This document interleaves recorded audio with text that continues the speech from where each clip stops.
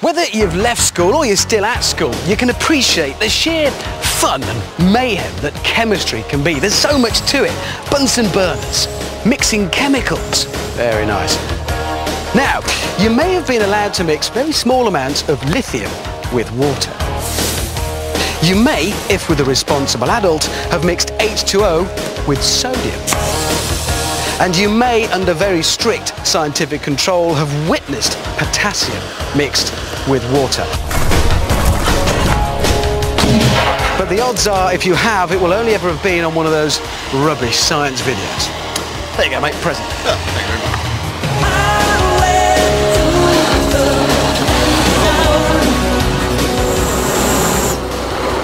These next two are the dog's nuts of the periodic table. They are, if you like, the king and queen of alkali metals. Mix these babies with water, stand well back, and watch the mayhem. And that's just what we're going to do. Mr. Tickle, bring on the rubidium.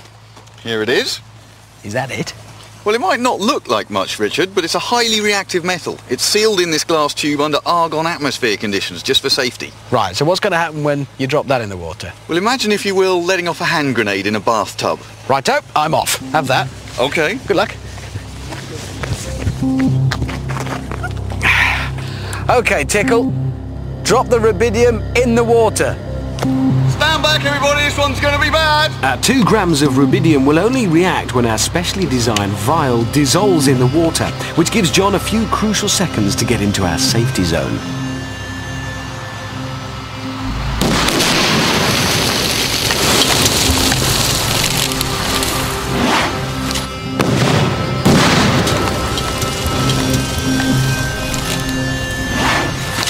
Yes!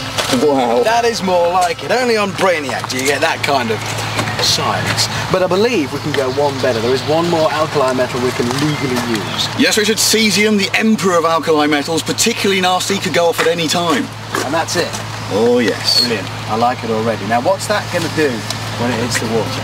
Imagine a depth charge in a bathtub. Fair enough, mate. I'll leave you to it. Good luck. Thank you. OK, John, go for it. Warning, warning, warning, extreme danger, clear the area. As our cesium sinks in the water, the rapid generation of hydrogen gas should produce quite an explosion.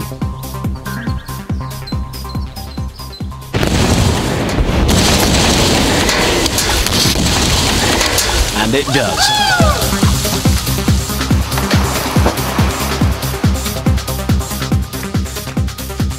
Magnificent. And I think that concludes today's experiment. There is, I should say, one more, even more reactive metal, francium. But for some reason they wouldn't let us have any of that. Still, there you go. Today's lesson. Never mixed alkali metals with water.